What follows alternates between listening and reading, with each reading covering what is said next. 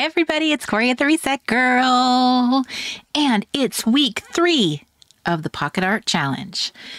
I am really excited for today. I have my little goodies set aside. I was pretty excited about putting these particular images together. I really liked them. I really liked how they turned out. So I'm not sure where this is all going to take me, but I'm excited to find out. So as you recall, in last video, I showed you that I had tucked the prompts into this little pocket. I would normally have this in a binder, but I haven't quite showed you my binder yet. So I want to debut that because it's a favorite little binder now. It's so lovely, but I wanted to work on that in a separate video and show you what I have so far and how I'm going to embellish it. This is the little pile of pockets I have done so far with last week's pockets, which are these right here, you may recall. And so I will be doing the back of these and then a whole new page. I also showed you last week how I kind of prep my ingredients ahead of time.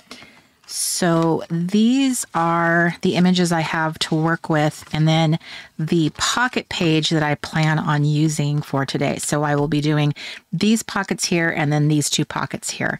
I don't have a formula. I don't have a plan yet of how this is all going to lay out, how I'm going to embellish them or anything. But the prompt for this week is collection. So collection.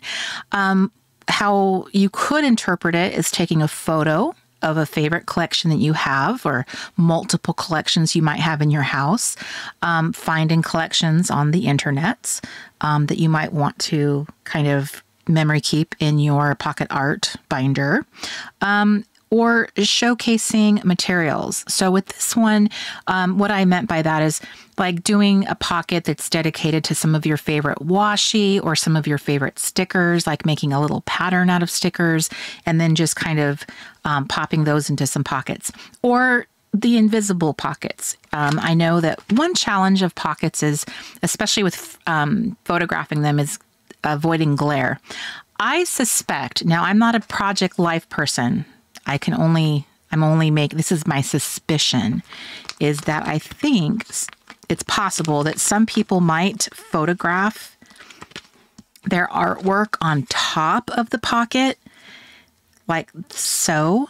Therefore, you're avoiding the glare. You're still getting the pocket look. You can still see there's a pocket behind. Oftentimes, I feel like people who are photographing pocket pages sometimes have the pocket pages in a binder, so it gives that look. But I have studied many a pocket page and I have tried to figure out what is happening in this photo that they do not have a glare. I managed to take a decent photo the first week, but I had to really tilt my camera in different ways to really try to avoid the glare. So if there's a secret out there, this is my suspicion. But for the Pocket Art Challenge, I'm going to say this is a really good solution if that glare really bothers you and you just can't seem to take a photo without getting a glare. If you are a Project Life person, though, and you have the key to this very secret knowledge, please share in the comments below. Speaking of comments below, I was really happy to read all the comments about the breakfast cereal question. What was the favorite breakfast cereal you ate for Saturday morning cartoons? I read every single comment. Thank you so much for leaving them. And I think for this week's question I wanted to ask is I wanted to try something different that I don't normally do. I don't know that I've ever done it. Can't remember a time I did it, but I thought it would be interesting to try doing my video a little differently where I would just not talk and I'm just going to put my playlist, my favorite playlist of music on and just keep it quiet, just craft to myself, go into my little introverted self and just craft. And then you guys would just watch and listen to my fun playlist with me. You can just watch and listen to music. I don't really feel like I'm doing anything amazing or anything. It's not like I'm groundbreaking crafting is happening here. So it might be really nice and enjoyable just to listen to some nice music and just kind of watch. Personally, I'm kind of split. I like some videos where there's an explanation going on, especially when it's working with maybe like tools I'm unfamiliar with, or I've been watching a lot of sketching and watercolor videos lately. So yes, for those type of videos, I'm very interested in what you have to say, why you're choosing this. I don't know much about those tools, so I'm very intrigued. On the other hand, I also love videos where there is no talking, it's music, and you're just watching somebody sketch, craft, maybe just do studying, working around their house, cooking. Some of my favorite channels, like Nami is one of them. It is a Japanese girl living alone, and her channel is just so fun to watch. She never talks. She just has little captions that she kind of talks through it, but it's in writing. Am I saying that right? That sounds weird. But you know what I mean. Like, she's not talking in the video. It's just music. It's just her leaving little captions. And so you totally get the gist. And I love her videos because they're so calming. I will leave a link below because I have probably been watching her for about a year. And she's one of my favorite channels. It's just a very nice, soothing kind of video to watch. I wouldn't describe my channel as soothing, although I'm not opposed to making it so. So I just wanted to experiment and see how that goes. I know I've heard many times in the past that people like the talking, they like the understanding, you know, why are you making that decision? What is the process? And I love those kind of videos too. Those can often be very helpful, but I think it's fun to try something new, right? So my question this week is, tell me in the comments, what type of videos do you love? Do you love the talking through the process videos? Do you love watching someone just silently working and you get to hear music? Or do you like a mix of both? Let me know. But for this video, I'm going to go ahead, turn my playlist on. You will be hearing it on your end, and we're just going to see what happens when I work in silence. Let's do this.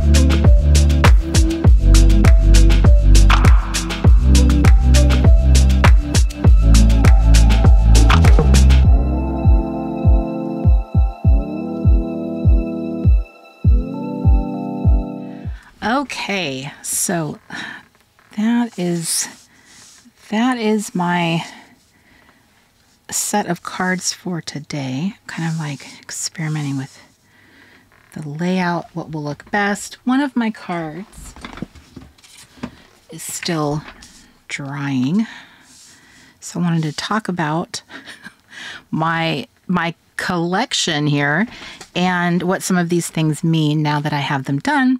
So again, this week was mostly about having digitally altered art and then embellishing it. So there was time that I put into this ahead of time and then the embellishing. So this Memories Not Things is because the prompt this week is collection. And when I went on this trip to Italy a few years ago, there was a little coin purse that I remember seeing in the stationery shop, and it said, "Collect memories, not things," which of course I bought it. So that's ironic. And I have tried to remember that ever since, which is why I purchased it. So it was like this little symbol, but I can't say it's been effective. And I don't know why people, like some people are just not things people. They just don't really feel the need to have a lot of things. They might just, they might actually be adverse to having things. And then there's some of us who love having things, you know, like little mementos. It's like a physical memento of a trip or a memory. And I'm more of that. And it's really been a struggle in life to try to rein that in and not want to turn everything into a physical keepsake, because, well, that's just not practical in the life that I live. And so I wanted to pay homage to that little phrase. And as I was gluing these very difficult, problematic little wooden letters, I was reminded, because I had time to think as I was crafting, and I was very quiet within my own head. And I was just reminded of this story. My parents have this a very long friendship with another couple. And this couple has gotten to travel around the world so many times. Most of us would be immensely jealous of all of the trips they've taken throughout their marriage. And they had amassed a really nice collection of mementos, all these different places and things that they've experienced. And maybe about 5 years ago, they had a fire and their entire house burnt to the ground, including all of those physical mementos. And that was what I was reminded of as I was gluing my letters, is just in an instant, it was all gone. And then, of course, my mind went to the scripture in the Bible about how we're not to store up treasures here on earth where moth or rust can destroy them, but to store up our treasures in heaven. So I think that whole thing just came full circle as I was gluing this down. This photo itself is just this really, I just thought it was really eerily beautiful, and it's obviously very, I would say that it probably would feel eerie to be in this subway station that's very pink. I don't know if it actually is in real life or if the photo was altered, but I had digitally put my honey in it, and she looks very, she looks like she's contemplative. So maybe she just went on an epic shopping spree on her vacation. And so now she's having these thoughts like, I really should be collecting memories and not buying all this stuff, so that my husband is rolling his eyes at me when I get home from my trip and he sees all my stuff. I don't know, something like that. So that I wanted to make use of this space, but then it was a little harder than I thought. So I think all these lines, and it just, I don't know, maybe it's busy, but I do kind of like it. This photo is another one that I had from my Pinterest board, and it has all this lovely white space, which I felt was like the perfect canvas to doing one of my favorite little crafting treatments, which is to kind of like piece paper together, almost like you're quilting, with my my much smaller punches. I have punches on kind of two different scales. One set's like a 1-inch type, and this is like the baby. I spent some time yesterday punching out little bitty diamonds, and when I had them in my hand, I thought, oh, this would be really great to try doing that. So I love the idea of this decor alongside the building. It also enhances their outfits, like what they're wearing, the turquoise blue of the background and her little top. So very cohesive. I loved that. This one didn't turn out as wonderful as I'd hoped. At the last second, after I knew I wanted to just put little whimsical stars, and I wanted to point out something about this particular card. And this is just a principle, I would say. Sometimes it's really not the subjects in your photograph or your layout. It can be something outside of that. And for me, in this picture, it was the color. The color palette was what had caught my eye when I saw the photo. And I knew that these gorgeous champagne stars were just going to be really magical with this color palette. Now, what I attempted to do, and I wish I could have a do-over, is at the last second, I remembered the phrase, "The world is your oyster." And I kind of felt like, oh, that's really a great message, because she's going into the oyster bar, you know. But unfortunately, my lettering skills I should have set that up a little differently. Perhaps even gave it a practice, but I used a white jelly roll pen, the white Sakura jelly roll, which I think every crafter should have a white jelly roll pen in her arsenal, because they are fantastic for adding little details to darker paper, darker photos, and just adding something, which this was an attempt at being whimsical and not a complete failure. I can certainly read what I wrote there. And then these two over here are the original Pool Honeys. I decided to give these girls names. This is Joyce and this is Bev. The Pool Honeys, which if you've been in the Reset Girl community for a long time, you will get that reference. And that is what I started calling these ladies in the first place, was the Honeys. And that's where it comes from, which that phrase comes from a movie called The Sandlot. So in this case, we have this honey who's at a flea market, and she is flea market fabulous. So I don't know if the theme is kind of, I don't really feel like it's obvious. In my mind, this was a collection of honeys. Maybe it's obvious, I'm not sure, but these girls just make my heart pitter pat. I've never gotten tired of them. I just love them. I've always loved them ever since I was a little girl. And I remember flipping through the fabric store, the pattern books, and they reminded me of my mom. My mom she was very fabulous when I was a kid. And so I just have like all of these wonderful sentimental feelings. So I've loved, for the last few years, I've really loved playing with them in a digital format, kind of clipping them, cropping them, and inserting them into these lovely little vignettes. Photo credits will be in the description box if I have them to share, as I did use some existing photos that were kind of randomly pinned on the internet. So I'm going to go ahead and pop these into the pockets. I did do the little word strips in two different ways. I was kind of experimenting with what was the best way to do that, and I guess this ended up being the best way. Gluing them down and then attaching them. So that was the best method, easiest method.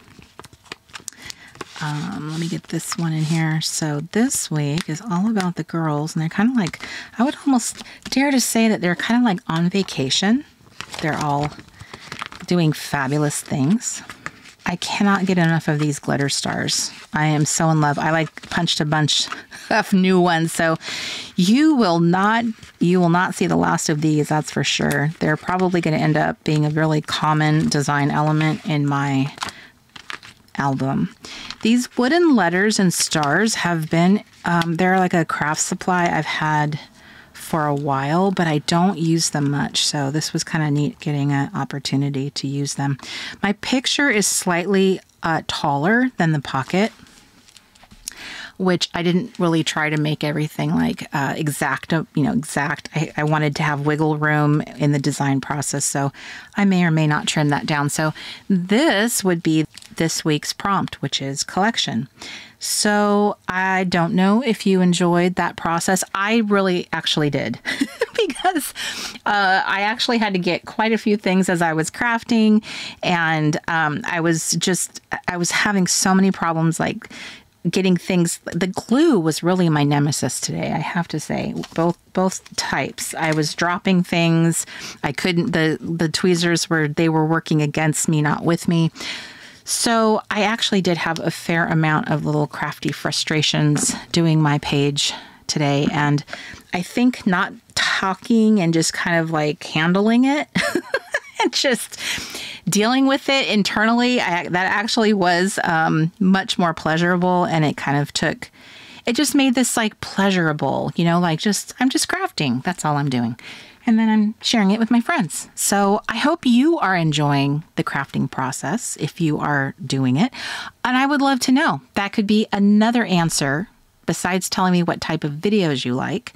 Let me also know, are you actually doing the Pocket Art Challenge? Because I would love to know that. And if so, how are you finding it so far? I am loving this process. And I certainly hope to continue loving this process because I have a lot of weeks ahead of me to go. So let me know in the comments. I appreciate you watching as always, and I will see you in the next video. Bye, everybody.